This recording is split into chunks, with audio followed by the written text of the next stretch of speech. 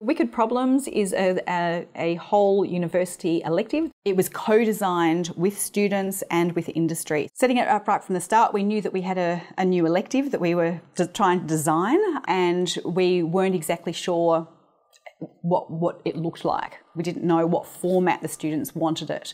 So we basically had a workshop. We had a pizza lunch.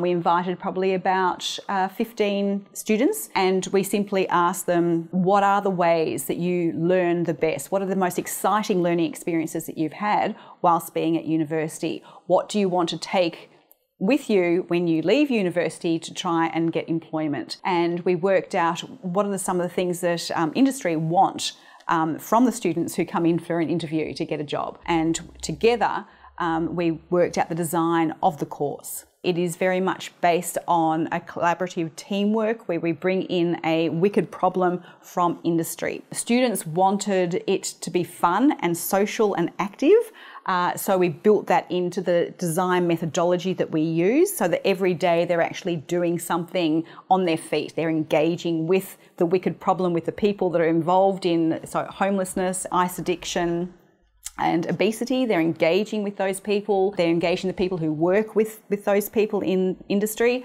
and they're coming up with a solution. Working in this way, in this collaborative way, to come up with a solution together really develops students' workplace skills. They get something, they get a finished product, which is a slide deck, usually a presentation slide deck, that they can use to take into interviews and say, this is what I've done. But not just that, but they can talk about the skills, the collaboration skills, the interdisciplinary skills that they've gained by working with all these different people, working with industry, and that's really beneficial for the student.